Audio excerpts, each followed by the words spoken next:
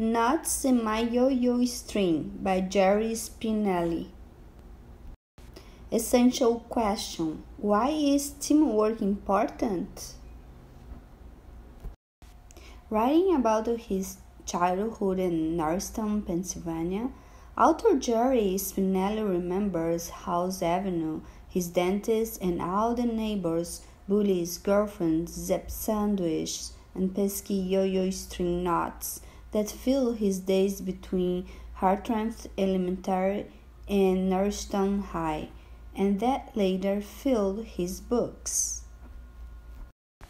On Friday evening, October 11, 1957, at Roosevelt Field, site of my 50-yard dash triumph 5 years before, Norristown High School played Lower Merion in a football game under the lights. Lower Merion was a powerhouse. Over the preceding 3 years, they had won 32 games in a row, but Norristown was good too. It figured to be a close, fiercely contest game, and it was. I was junior now, 16 years old, and my autumn sport had become soccer, but I still loved football.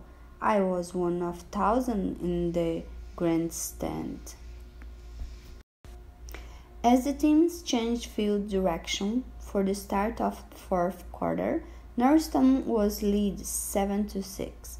Each team had scored a touchdown, but the Aces of Lower Merion had missed the extra point.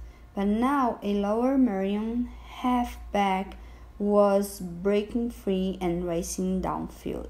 Blue and white shielded Norristown Eagles in pursuit.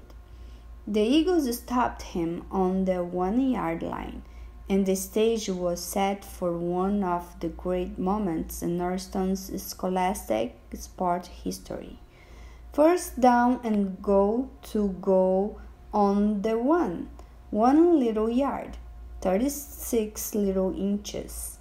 Lower Merion, 32 straight victors. Who could stop them? In the bleachers across the field, the Lower Merion fans celebrated. Norristown's fans grinned, awaited the inevitable. The first AC ball carrier plunged ahead, helmet first. The Lower Merion side erupted in a touchdown roar. But strangely, no touchdown sign came from the referee. The ball carrier was crumpled in the rude arms of Eagle defender Mike Branca. The ball had advanced nary an inch. Twice more the Aces ran the ball, attacking different points in the Eagle defense. The results were the same. The sound from the Lower Merion side was rising and falling as if directed by a choirmaster.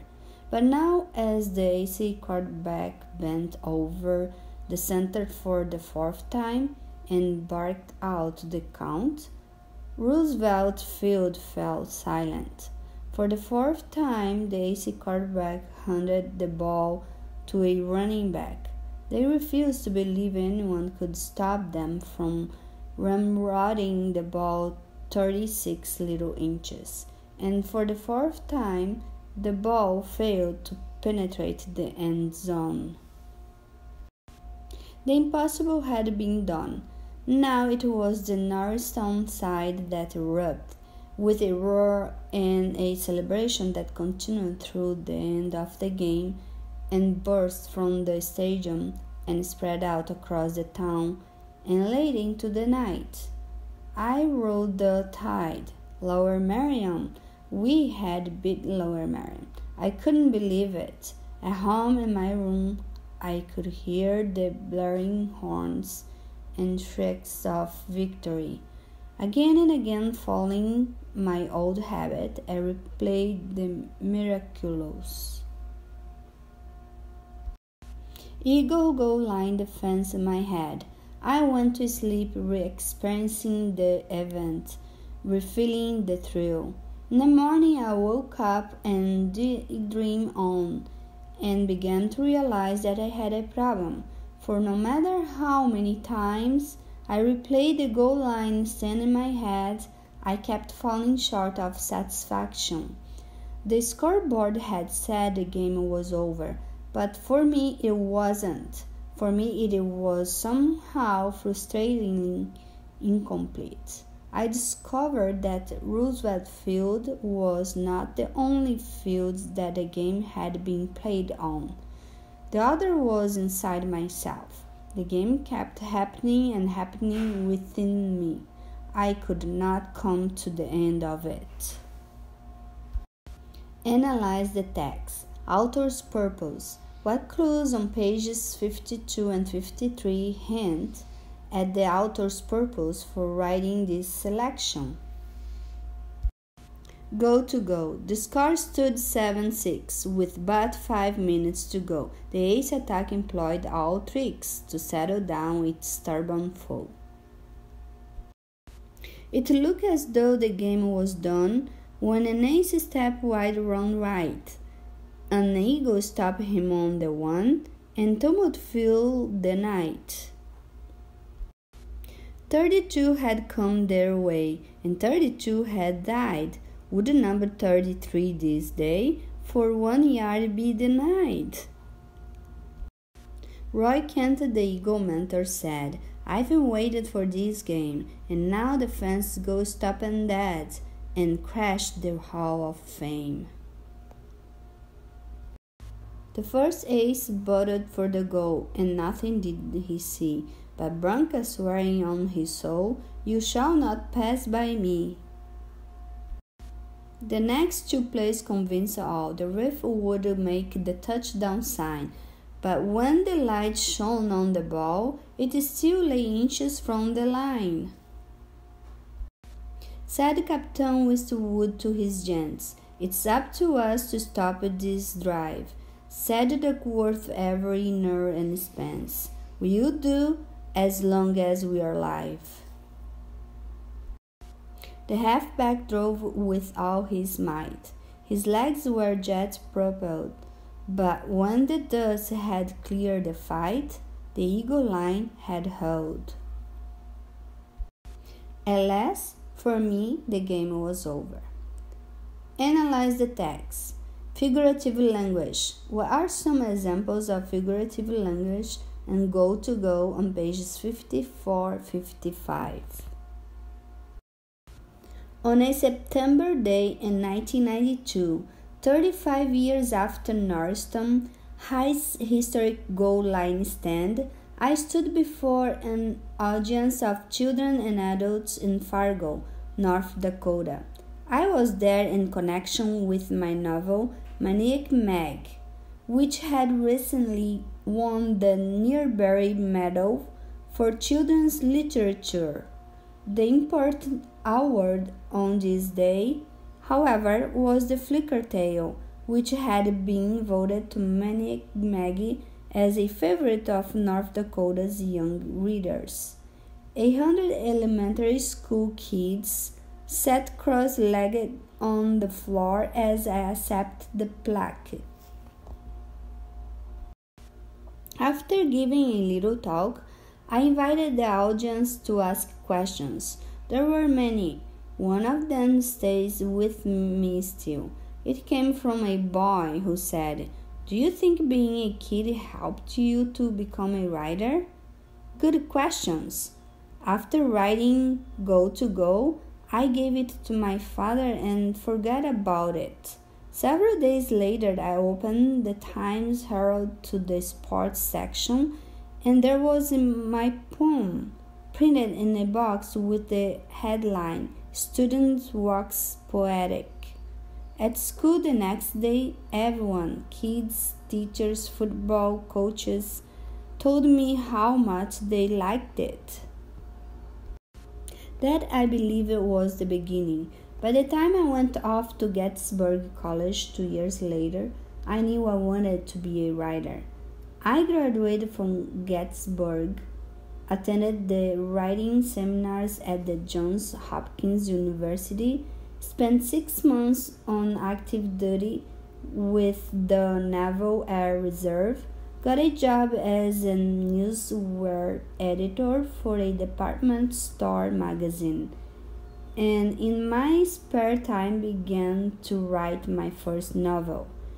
3 years later, I finished, but no one wanted to publish it, so I wrote another, and another, and another. Wrote them on my lunch hours after work, weekends. 4 novels of 13 years. Nobody wanted them. In the meantime, I gained a wife, Ellen, also a writer, and 6 kids. One day for dinner, we had fried chicken. There were leftovers. I packed the unclaimed pieces into a paper bag and put it in the refrigerator, intending to take it to work for lunch the following day. But when I opened the bag early the next morning, I found only chicken bones. The meat had been eaten away. No doubt this was the work of one of the 6 little angels sleeping upstairs. Knowing no one would confess, I'm still waiting. I went to work that day lunchless and began to imagine how it might have gone. Had I known who the culprit was and confronted him or her in the kitchen, by noon I had decided to write down my imaginings. I was about to do so, intending to describe the scene from the point of view of the chicken-deprived father, when it suddenly occurred to me that there was a more interesting point of view here, namely the kids. And so, with ballpoint pen and yellow copy paper in a tiny windowless office on the 5th floor of the Chilton Company in Hadley, Pennsylvania, I wrote these words. One by one, my stepfather took the chicken bones out of the bag and laid them on the kitchen table. He laid them down real neat, in a row, 5 of them, 2 leg bones, 2 wing bones, 1 thigh bone. And bones is all they were. Wasn't a speck of meat on them. Was this really happening? Did my stepfather really drag me out of bed at 7 o'clock in the morning on my summer vacation so I could stand in the kitchen in my underpants and stare down at a roll of chicken bones? Analyze the text. Point of view. Why do you think Jerry Spinelli decided to tell the chicken bone incident from a different point of view? How does this other point of view make the story more interesting? That night at home, I kept writing. I gave the chicken snatcher a name, Jason, and an age, 12, and I started remembering when I was 12, when I lived in the West End, when I went to Stuart Junior High School, when I wanted to be a shortstop, when I rode a bike, when I marveled at the nighttime sky. In my head, I replayed moments from my kidhood. I mixed my memories with imagination to make stories, to make fiction. And when I finished writing, I had a book, my 5th novel, my first about kids. I called it Space Station 7th Grade. It became my first published book. In the years that followed, I continued to write stories about kids and to rummage through the attic of my memories. Norristown became 2 mills in my fiction. George Street became Oriole. There is a prom in one book and a girlfriend named Judy in another.